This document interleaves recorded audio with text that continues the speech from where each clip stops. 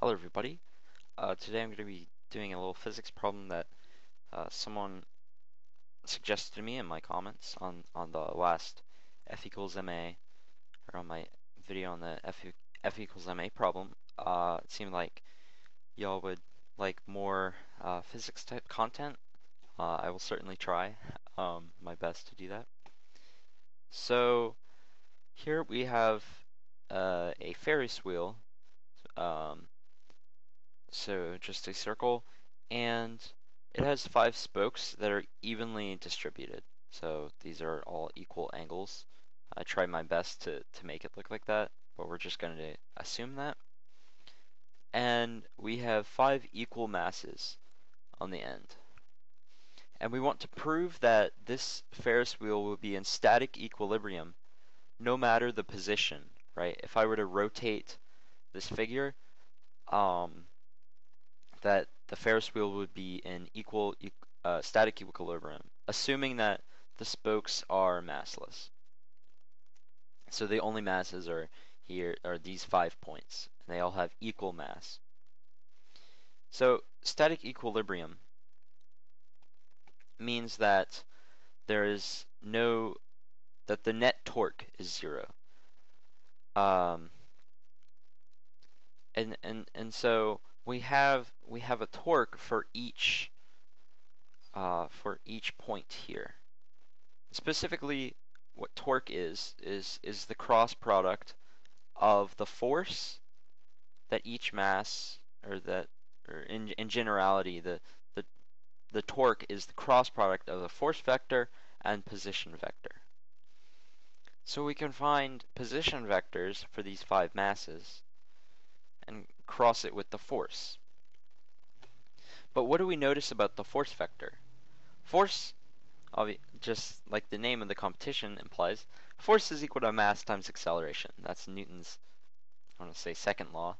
Um, and so, since all the masses are equal, and all of the accelerations are equal, aka the gravitational acceleration, then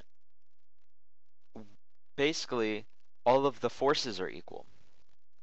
And so we're taking a torque, we're looking at the torque for each mass, right, individually, but we want to add them up. And so we can use the fact that the cross product is distributive. And the reason is actually simpler than I thought it would be. I don't know why that line just got there.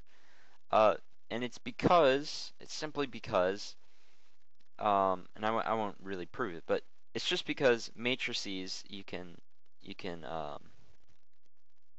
it's just like matrix addition basically, component wise. Um, Actually, that doesn't make any sense. But the cross product is distributive, and there's you can show that in generality, but I'm not going to do that today. Um, so anyway, since all the forces are equal, right? It'll be some downward force, F. And so we can just assume, so let's assume this is on the XY plane, right? Let's pick a coordinate grid, coordinate system. So we have x-axis this way, a y, and it's centered. Let's say our coordinate grid is centered on the red point, right? Now we also have a z-axis, which I'll do my best to illustrate, which goes sort of through the plane of your monitor, right? It goes through this point, but it's perpendicular to this line, the y-axis and the x-axis. So it's sort of going through the plane here.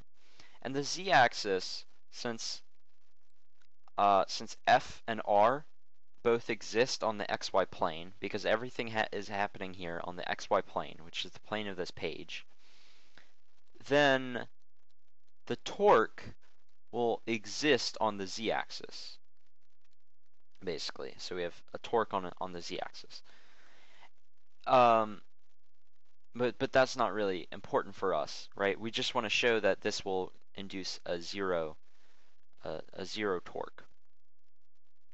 But basically we can assume that F is equal to negative, let me remember how to write a J, gosh. Is equal to negative times the J vector, which is the unit vector in the y direction. J hat is the name. Negative J hat, right? So it's just a unit length pointing downwards, right? And we can assume that because all the masses are equal and all the accelerations are equal, and so all the forces are equal. And so if we really did get a net torque of 0, then we would be able to divide out by all of those constants. So we can just assume that F is something simple like this. Now, so we want to assume that, or we want to prove that no matter how I position these masses, as long as they're equally spaced, that I will have static equilibrium. So let's say the position vector, and let's just say that this Ferris wheel is the unit circle, right?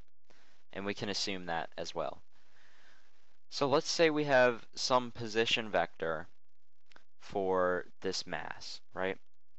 And furthermore, let's assume that it's an angle of theta above the positive x-axis.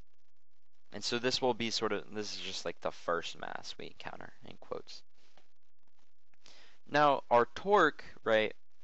So we want to, since we're distributing this force, right? We want to show that if we take the torque on, or if we take the force vector and we cross it with the sum of every position vector, we want to show that that's 0. And one way we can do that is by showing that the sum of the position vectors is 0, no matter what this angle theta is, right? If theta were equal to 0, then that would be the typical problem of showing that the roots of unity add to 0, which is pretty standard, like pretty standard proof, just using the equation for the roots of unity, right? Because that's sort of the connection here in this problem, is that since we're assuming this is a unit circle, and these 5 points are evenly distributed, then they're sort of like roots of unity, but they've been tilted by some angle theta. But we want to show that no matter what theta is, we want to show that the sum of their positions is 0. And specifically, all we have to show is that the sum of their x positions are 0. But it is still true that the sum of their y positions is 0. And the reason why we only care about the x is if you're looking at the cross product here, the force vector is just 0, -1, 0. And we will have some r, say that the r is just the sum, right? So we have the x sum and the y sum. But obviously the z sum is 0 because nothing is happening on the z-axis. Everything is happening on the xy plane. And if you were to look at this determinant, obviously everything will be 0 except for if you look at k hat, when you take this derivative, right? But 0 times ry is just 0. So you're just looking at rx k hat. So you want to show that the sum of all the x positions is 0. So what are all the x positions? So we know that this x position is just cosine of theta, right? Because this length is 1. So this length is just cosine of theta. That's sort of a definition, right? The length to this point here. Then after each next point on the Ferris wheel, since it's equally spaced apart, this has an angle measure of 72 degrees, or 2 pi over 5 radians. Yeah. So, yeah, that's right.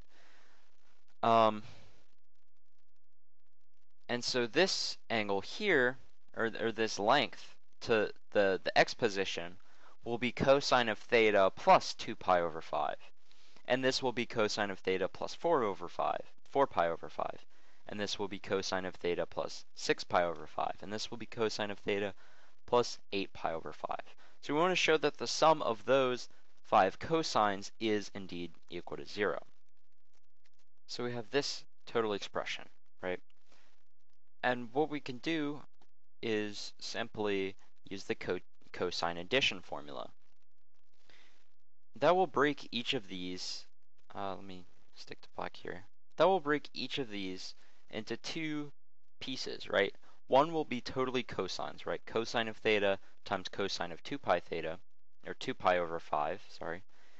And the other one will be negative sine of theta times sine of 2 pi over 5. So we get two pieces. And we'll notice that all of the cosines, right, if we write all of this out, all of the cosines, we can factor out a cosine of theta. So we get is cosine of theta times, and then the sum of these numbers. And we know that this is actually just the normal problem when theta is equal to 0. So this is the sum of the real parts of the roots of unity, of the fifth roots of unity. So we know that this is equal to 0. And then the second part is that we have these minus sine theta terms. So let's look at that. And so we now have this negative sine of theta factored out. And I've included the 0 here because 0 is sine of 0. So now, and 1 was cosine of 0, right? So now we basically have the same sum, but for the sines of the angles of the roots of unity, of the fifth roots of unity. So this is equal to the sum of the y components. But since the sum of all the fifth roots of unity is just 0, it has a real part of 0, which is right here. This is the real part. And it has an imaginary part of 0, which is right here, the sum of all the y components. So since this is 0 and this is 0, the total sum is just equal to 0. Which means that our net torque is equal to 0, and we have static equilibrium. Thank you for watching, and thank you to, I don't know how to pronounce your username, but it's like that. Thank you for suggesting this problem. I enjoyed solving it. And thank you for watching this video. I will see you in the next one.